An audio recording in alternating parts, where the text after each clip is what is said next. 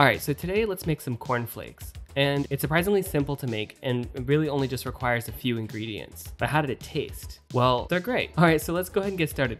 Okay, this recipe is essentially just a mixture of cornmeal and water with a few extras in there. I'm using about half a cup or about 90 grams of a coarse ground cornmeal here. But a fine ground should also work. Alright, so to this cornmeal, we can also add some salt, which just kind of helps give a base to the flavor. Just a few shakes, not much. Now to this cornmeal, we're going to also add some water. And specifically, I'm using about a half a cup of water. Now, if you want to optionally sweeten this a little bit, you can add a little sugar. Now, I don't like my cornflakes overly sweet, so I just added a little bit, about 2 teaspoons. And you probably should use granulated sugar if you have it, but I used up all my granulated sugar in the white chocolate video, so I'm going to be just using a little bit of powdered sugar, which I had laying around. Now, lastly, we need to add some oil, and this will help soften the corn flakes a little. I'm going to add about 2 teaspoons of vegetable oil to this, and we're just going to mix this all up, and then we can move on to the next step, which is to prepare a parchment lined baking tray. Now, one little trick is if you want your parchment paper to stick to the tray, use a little cooking spray on the metal surface, and then the parchment paper will stick a lot better. All right, so just go ahead and pour the corn mixture onto the baking tray and try to get this evenly spread out as much as possible. Really take the time to spread this out evenly. If you don't have an even layer, it won't cook properly, and some parts will be overcooked and some will be under. It just is a nightmare. So once you have a nice and even layer,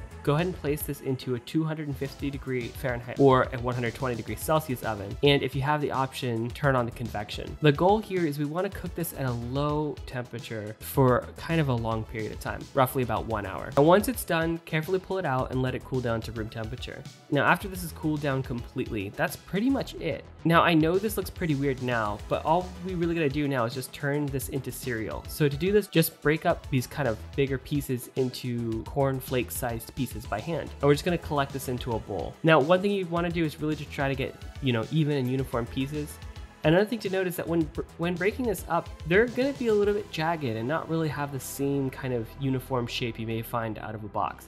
But that's okay. They have specialized machines for doing this, and for a homemade effort, it's obviously gonna look a little bit different. But what it will do is you'll have the satisfaction of when you eat this to know that you made it yourself. And also anybody who else gets to eat this will immediately recognize how cool you are for being able to make your own cornflakes. I'm just gonna go ahead and collect all of this stuff in a mason jar, and as you can see, this is kind of a small batch of this stuff. Now, I have to use the small oven because it's just easier to film with, but if you wanted to use a full tray in your oven, you could easily double this recipe, or maybe even more, just doubling the quantity of everything without any real extra effort. Now, how did it taste? Well, it was actually really good, and normally I'm not a super huge fan of cornflakes. I always feel like it was kind of light and I don't know, it never really fills me up. It gets really soggy really quickly. But these are more hearty and they actually kind of really stay in the milk a lot longer. And I mean, this small bowl actually kind of did fill me up in the morning. So I do really recommend this.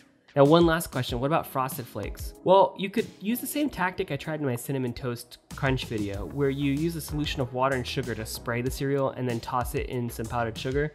And bam, you'd have some frosted flakes. However, I do think they're pretty good on their own. And I would really 100% recommend making these in a higher quantity than I did. So, all right, with that being said, thank you for watching. If you enjoyed this content, feel free to subscribe and I'll see you guys next week. All right, bye.